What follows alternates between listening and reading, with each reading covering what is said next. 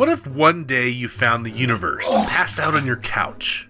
And what if it was talking in its sleep, and then you realized it began answering your questions through its subconscious mumbling? Well, you just found access to absolute truth and answers from the universe. You could ask anything. Should I take this job?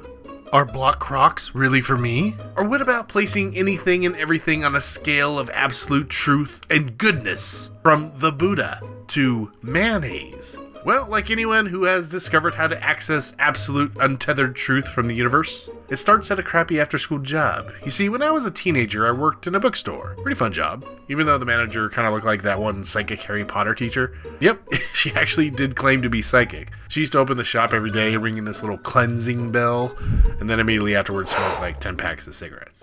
Anyway, while working the counter late one night, two older gentlemen came into the bookstore and asked if I had a book called Power versus Force, the Hidden Determinants of Human Behavior. So I typed it in search on the computer and apologetically told them, nope, sorry, we don't carry it. But that led to one of the strangest encounters I've ever had. They gave me a brief description of the concept of applied kinesiology and muscle testing.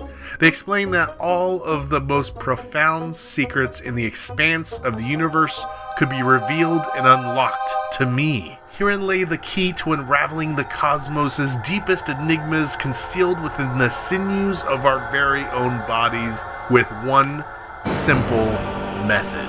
Query the universe with your question, and then try to push someone's arm down. What? Okay, I make fun, but that encounter was probably one that ended up shaping my interest in alternate theories of reality and a love for pseudoscience, even if I don't really buy into like 99% of it. But here we are. It's fun. By the way, it just occurred to me that like if they had access to truth across the expanse of all reality, why did they have to ask like some nerdy kid at the counter if they had that book? Anyway, so one of them had me hold my arm out straight and ask me a series of questions before lightly pushing down my wrist. The idea was that if the answer to the question he was asking was truthful, I would resist better than if it was a falsehood. My arm would be stronger with truth and weaker with falsehood. And I wish I could remember what his questions exactly were, but I do remember him asking about Jesus and Buddha. It was a strong response. And then something like cancer, a weak response. But what was kind of crazy is that he asked me things I had no clue what they were, and I got different responses for each of them. For example, I'm almost positive he asked me about the Akashic Records, and at the time I had like no idea what that even was, but I remember getting a strong response. Do with that information what you will. Alright, so this video is about one Dr. David Hawkins, and more particularly his study and theories of applied kinesiology, muscle testing, and his map of consciousness. His book, Power versus Force, is all about accessing the subconscious of the universe. Pretty fun. Dr. Hawkins was a psychiatrist, physician, researcher, and spiritual teacher known for using the existing concepts of applied kinesiology and muscle testing as a gateway to explore levels of consciousness to determine truth from falsehood in an absolute universal way, tapping into that sleeping frat boy universe on the couch. His book, Power versus Force, explores the dynamics between power and force in human consciousness. Think of it like power as a self-evident strength of goodness and being, confidence, that sort of thing. And force is a lower level action that uses force to make something submit. It's kind of like the difference between wanting to follow a powerful leader because you believe in them versus being forced to follow a leader because of fear or something.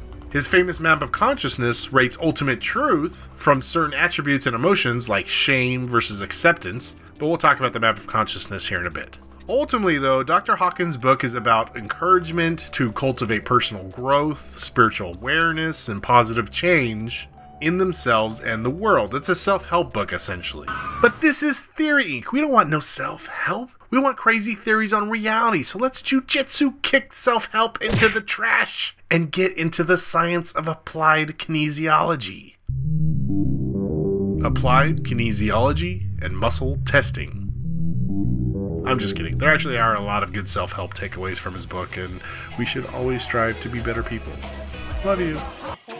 So, what was all that talk about pushing down your arm and getting answers from the universe? Well, it started with a holistic pseudoscience that your subconsciously actually has an innate ability to access information about what is good for your body and what isn't. It's essentially testing your body through minuscule changes in the strength of your muscles to determine what is individually good and bad for you. Officially, Applied Kinesiology, or muscle testing, is a holistic diagnostic technique that assesses the body's structural, chemical, and emotional well-being through muscle responses. It's based on a principle from Dr. George Goodhart in the scientific discovery in 1971 that muscles weaken or strengthen in response to various stimuli, reflecting the body's overall state. For example, they hooked up the deltoid muscles of people with hypoglycemia and introduced them to sugar. They micromeasured sudden weakening changes in their deltoids when they consumed it, and then they tested people without hypoglycemia, and the sugar didn't provoke the same response in their muscles at all.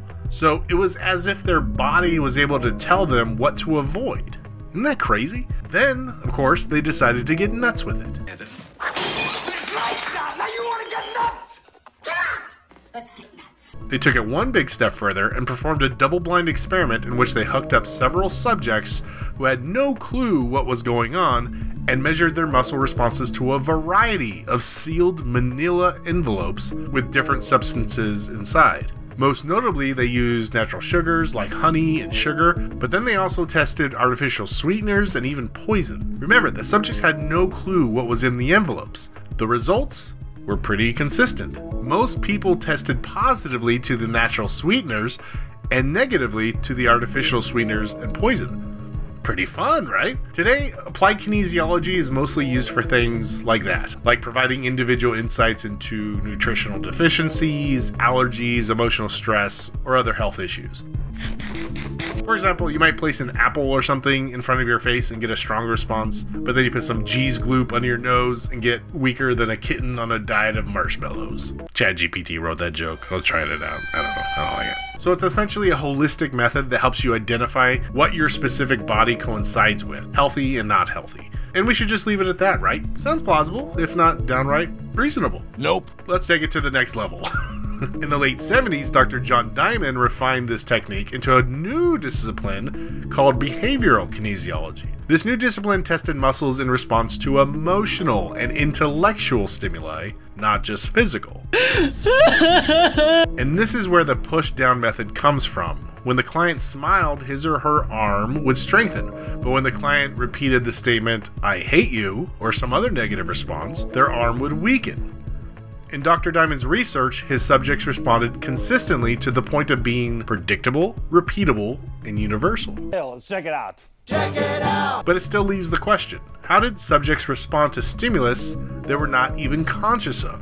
Well, now enter Dr. David Hawkins.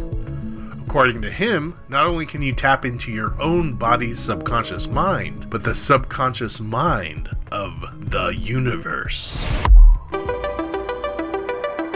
Universal intelligence. To start with, Hawkins believes that you can trace back consciousness to a single source, and because of that shared spiritual ancestry, we can effectively tap into a universal knowledge. He observed that your muscles will simply respond with strength to any statement which was objectively true and weaken in response to any statement that was objectively false. This was consistent even when the subject had no clue whether that statement was true or false, or even understood for that matter. So because of that, Hawkins believed that those muscle responses weren't just accessing the subject's subconscious, but a universal database of truthfulness and falsehoods.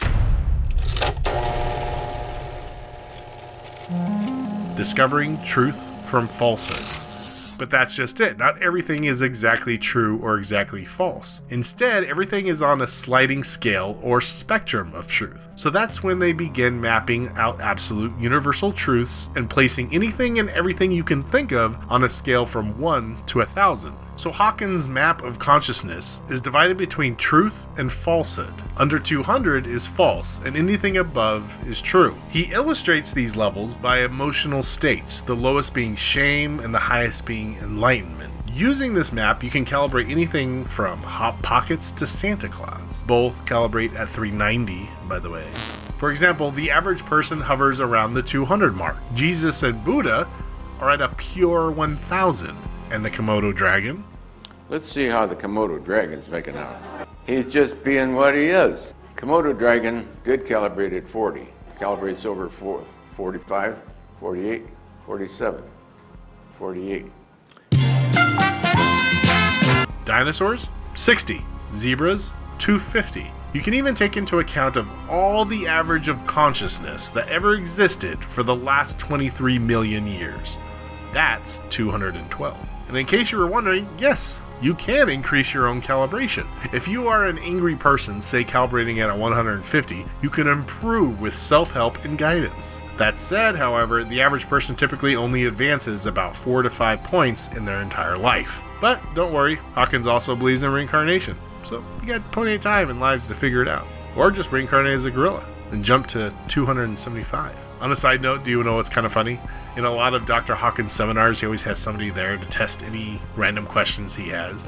Like a lady is literally right there just so she can hold her arm out. Can you imagine if you had that? Like if you had a buddy with you at all times to get answers? You could be on a date and suspect them of eating the last of the cheesy fries and then they just deny it.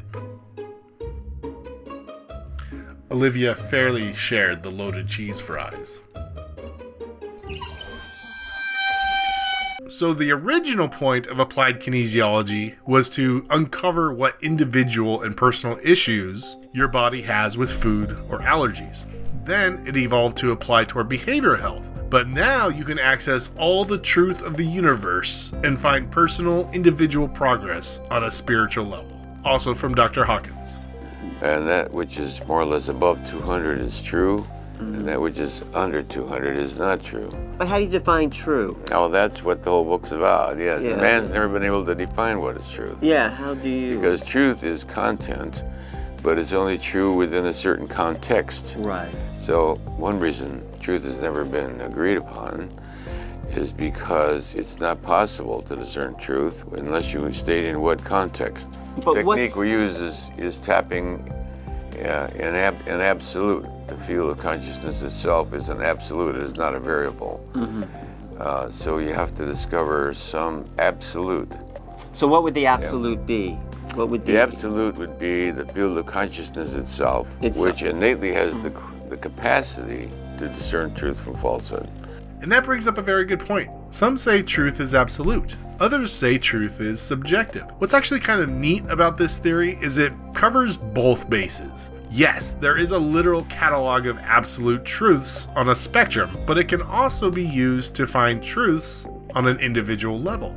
But who knows? Sounds like a bunch of mumbo-jumbo trash to me. Maybe, but imagine the implications if it were true. Thanks guys, I hope you enjoyed this video. I was thinking about covering more internet mysteries like Cicada 3301 or like the Toynbee tiles or other fun internet mysteries like that. The problem is, as you can imagine, they've been done to death. So let me know in the comments if there are any that you think I should cover. I don't know, I kind of want to branch out that way. But I appreciate you guys, and until next time, stay pondering.